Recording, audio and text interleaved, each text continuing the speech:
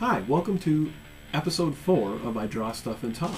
I'm Rob Stenzinger, and I do the webcomic Art Geek Zoo, which is at artgeekzoo.com, which you might be there already. If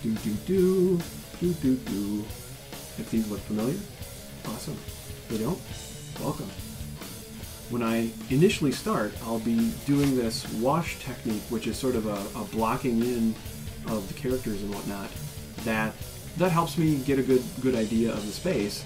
It's a fun, and actually you can get a good idea of the lighting and where it's coming out if you take that technique a lot farther, which I learned from this awesome magazine, Imagine Effects, which they're not sponsoring Art Geek Zoo, but they're absolutely welcome to.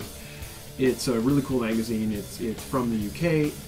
It's a little expensive if you're in the US, but reasonable if you subscribe to it. Okay, so here we go. We're going to be seeing 4 panels come out of this episode, which is called 4 Rooms. We have actually, it's one of those situations where we have 4 scenes, 4 different locations, different characters in every location, and it's kind of fun. We actually get to meet the guy with 2 first names, Ray Ray. Here he is right now, getting his pen stage filled in.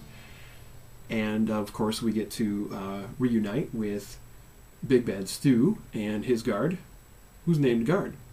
It's, there's no U in it, so it's G-A-R-D.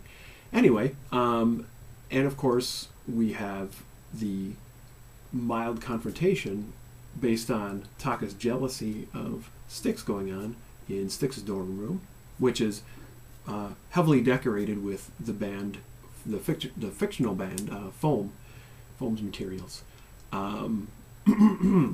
So here we are in the Sound House Saloon seeing Big Bad Stu get penned, and this was a funny episode. I actually rotated through a few different stages where I might get a certain panel drafted pretty far and then experiment with a earlier drafting technique for the other panels. There's only 4 panels. It's kind of a nice thing to do. It made it easy to do a little experimentation. So here I'm coloring in Baron von Wolfensteiner and Sharkface, who are going through the wrestling match, which this is the round where Sharkface gets the advantage. And here we go, getting the rest of the flat color put in. And after that, I go through the shades, which adds a little bit of depth to the background, but especially I like to make the characters look a little bit cooler than their flat cell shaded versions.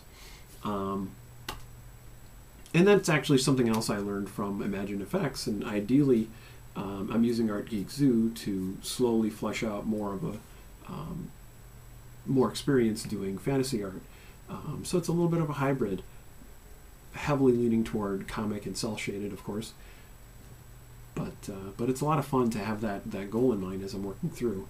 And here I'm wrapping things up, getting the text bubbles finally moved around and replaced, quickly bubbled, and I'll get them outlined, and the episode's done. So thanks a lot for watching this episode of I Draw Stuff and Talk. Stay tuned.